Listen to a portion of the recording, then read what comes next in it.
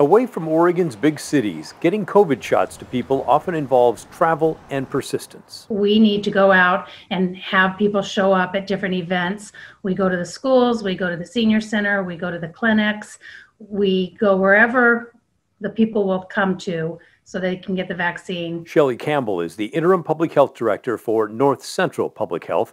It's an agency that oversees the health of everyone living in Wasco, Sherman, and Gillum counties. It's a huge swath of land with 31,400 residents.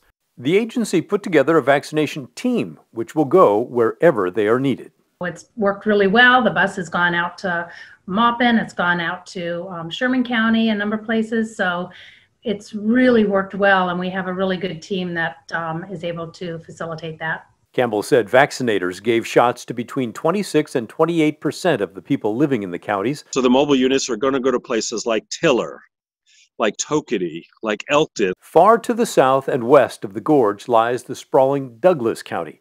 Dr. Bob Dannenhofer is the public health administrator. I caught up with him as he arrived at a vaccination clinic in the tiny town of Drain. He said President Biden's statement that 90% of Americans will be within 5 miles of a clinic is a bit hard out here, which is why they created a mobile vaccination team.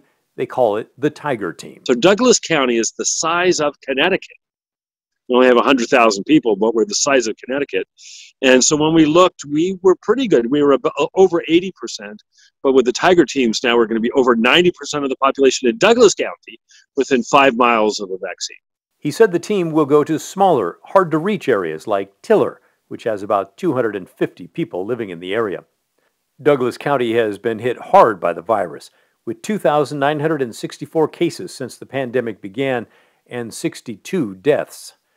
Besides the county vaccination efforts, the federally qualified health center Avia Health is vaccinating people, as are the Cow Creek Band of the Umpqua Tribe and the Roseburg VA. Pat Doris, KGW News.